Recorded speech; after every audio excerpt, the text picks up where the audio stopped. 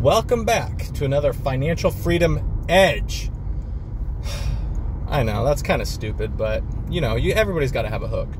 So today I want to talk to you guys about getting rich. Getting rich.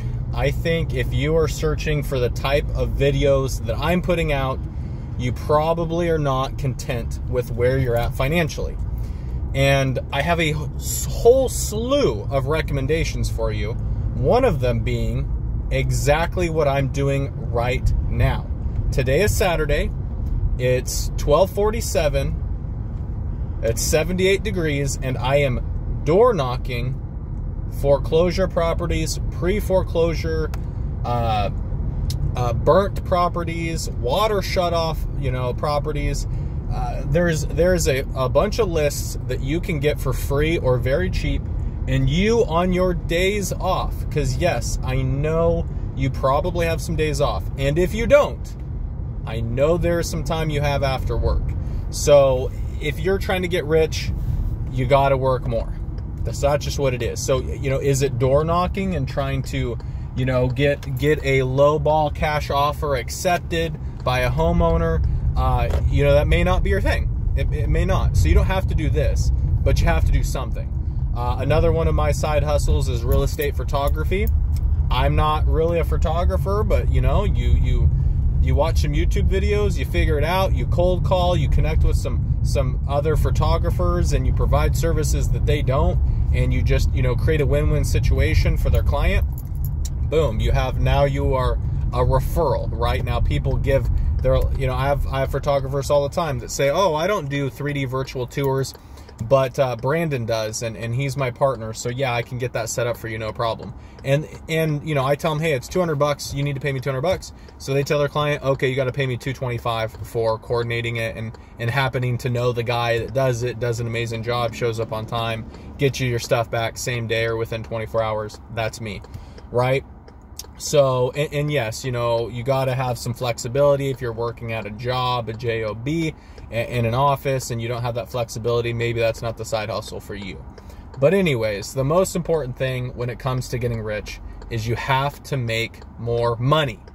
Yes, I said it. I know it's hard to hear, but you're never going to get rich, saving a bunch of money, or, let's say you make, $5,000 a month or $3,000 a month or whatever it is, $10,000. No matter how much you save, it's going to take you much longer to get rich than if you just made a bunch of money. And I know that's maybe shocking to some people, that's crazy to even think about, but yes, you need to make more money. So there's a bunch of ways you can go about that. You can go to your current job and ask for more hours. You can go to your current job and say, hey, I want more responsibility and I want more money. What can we do? There's a lot of different ways you can go about this, right? But it always starts with where you're currently at. Your current employment situation, right? Hey, can I work more hours? Can I get a pay raise? If not, then the next thing you need to do is you need to say, okay, well, do I want to donate blood? Do I want to donate plasma? Do I want to start a side hustle? Doing landscaping, doing nails, doing people's hair. Do I want to invest in myself and get some more education? Not necessarily college or university, but like just a skill. I'm struggling. I mean, the virtual tours that I do, right? It took me some time to figure out how to do it, and then I got better the more I did it. So that was like a skill that, most people don't have. Is it super difficult? No. Did it take me, just a few weeks to figure it out? Yeah. Was it harder to get clients than I thought it would be? Yes. But there is always opportunity if you want to go out there and make money. You can groom dogs. You can do affiliate marketing, right? It all just depends on how fast you need the money. If you need the money today, then you need to go trade your time for money. You need to go provide a service, whether that's being a consultant. If you have information when it comes to IT or computers and you go find a bunch of old people, sorry, not picking on anyone, but if you find people who are older usually not as tech savvy as people my age or younger, you can potentially help them with problems that they're having on their phone, on their tablet. My mom asks me 10 questions a week about how to do stuff, and it's hard to explain it to her over the phone, right? So now I gotta like go over there and show her, right? I would pay somebody if they said, hey, I can go to your mom and I can show her exactly what to do. We can sit there, I can write it down, I can, whatever it is, right? And it's gonna cost you $100. That would save me a lot of time, and I'd probably pay it. So feel free to comment down below or email me if you want to offer that service. But basically, at some point in time, you're going to realize that you need to get into a side hustle or a full-blown business. Because at a certain point, I promise you, at a certain point, you will not be valuable enough to your employer for them to pay you what you want to be paid, right? Unless you're in sales, yeah, there is definitely sales positions where you can make $200,000, $300,000, maybe $400,000 a year. Is that common? No. How many people have the sales ability, one, and then two, are good enough to get to that level? Not many people. I'll just be honest with you guys, not many people. There's a lot of people that are scared of sales. They don't want to pick up the phone. They don't want to door knock. And that's where you can come in and say, well, shoot, let me try to figure this out. Again, sales is a skill. Marketing is a skill. These are all things that take time or money to learn, right? You know, if you don't know anything about sales, start watching YouTube videos. Maybe pay for someone's lecture or TED Talk or you know, go.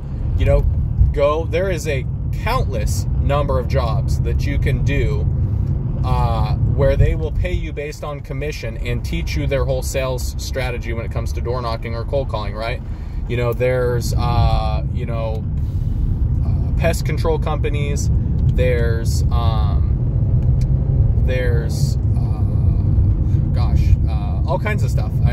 I'm trying to think of it right now, but you guys know, I mean, you get these, right? People come to your door, try to sell pest control, they try to sell you new windows, they try to sell you whatever, right?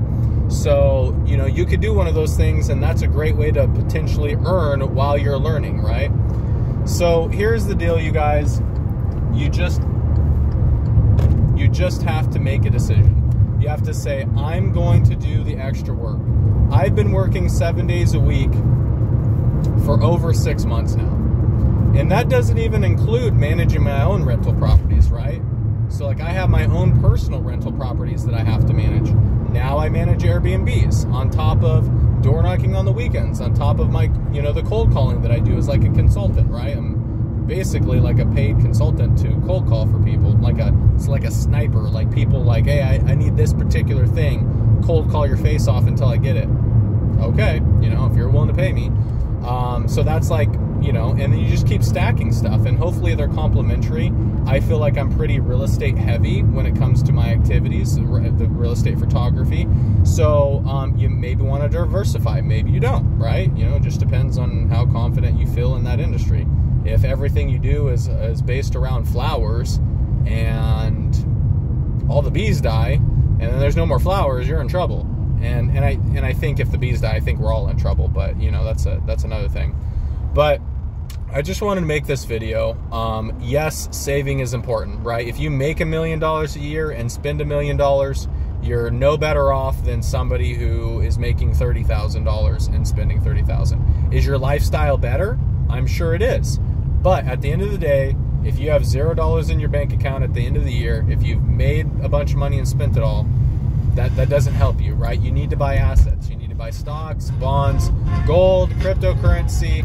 You need to figure out what it is that you're going to do, real estate, whatever it is, and just invest in that, right? You need to take your money and have your money make money for you.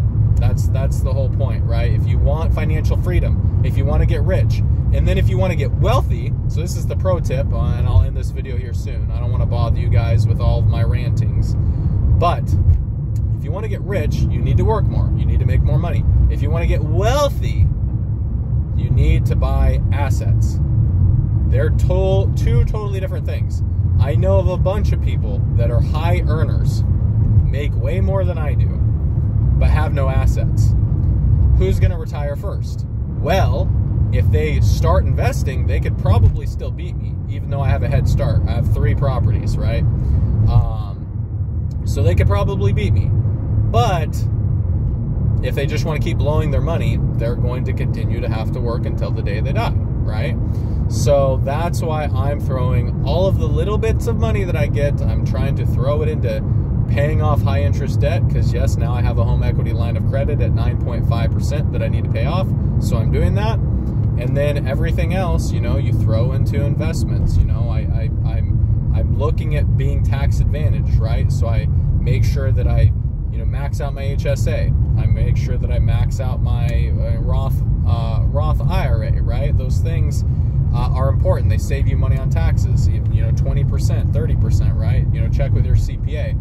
But, you know, and again, and maybe that's not the most important thing for you, right? Maybe you're still trying to figure out how to make more money before you can, you know, worry about saving money on taxes. Maybe you need to make more money first, right? So it's basically priorities. But the first problem that most people run into is a lack of money. And you need to do something. You need to do extra, right? Like if you think you're working hard right now, think of how hard it's going to be when you're retired living on Social Security, right? If it's hard now, it's only going to get worse. So while you have the youth and the vigor and the energy, set yourself up for success right now, right? Enjoy life while you can. But you must understand that you're going to get older and you're not going to have the energy that you have now. If it's hard now, it's only going to get harder later. I promise you. I know this. I talk to people who are in their 40s, 50s, and 60s. And I promise, me being 31, I am just out there hustling, out here grinding, because I don't want to have to do what I'm doing now when I'm 50 and 60. I don't think I could. I'd have to take a nap. So just be wary of that. Think of yourself in the future and try to prepare now. If you want a list of all the different things you could possibly do, I could make something like that. But really, it comes down to what are you willing to do, right? If you want money so bad you're willing to do anything, go knock on doors and offer to pick up dog crap, right? That requires no skills, none at all. You need a plastic bag and you need 2 legs and 2 arms, right? If you don't have 2 legs and 2 arms, figure out something that you can do with just your voice. If you don't have a voice, then you got to figure out what you can do with it on a keyboard, right? You know, figure it out. Where there is a will, there is a way. Catch you next time.